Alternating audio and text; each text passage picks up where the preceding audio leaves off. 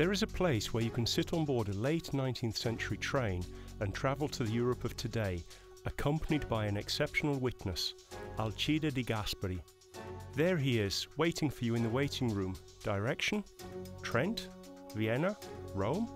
They're all his cities.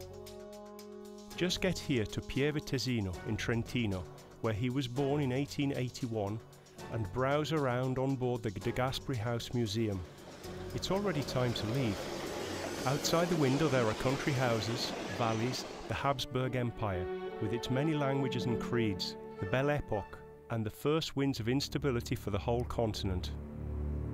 Around the corner, there is the shadow of the Great War, the meaningless slaughter. Trentino emerges under another flag, the Italian one. Shortly thereafter, democracy's dark night begins with totalitarian regimes in Europe, then the carnage of World War II, the physical, moral and political reconstruction of Italy, the economic boom, and the many cultures of Europe. A Europe that is gathering strength and trying to give continuity to a concrete ideal of peace. From this corner of Trentino, it is Alcide de Gasperi who shows us that Europe has achieved great results. Respect for civil rights, welfare, democracy and peaceful coexistence. This house museum, which does not contain artifacts or relics, but rather memories and ideas, is an open window to the future and a balcony over the promises that Europe has so far neglected but can still honour. We are in a corner of the Alps, at the foot of the Lagarai Ranges, the wildest and most unspoiled mountain range in the province of Trent. It is a green valley dotted with small villages, a 45-minute drive from Trent and just over an hour's drive from Venice. This is the intersection of our common roots, the spirit of citizenship and the idea of a future for all. The four levels of the Pieve Tesino De Gasperi House Museum are like historical layers of magma, never settled forever, but constantly evolving and changing. Behind the round spectacles of our travel companion lies the story of his life as a statesman, a frontier politician, a builder of Europe, as well as the radiant and often tragic epic of this short century.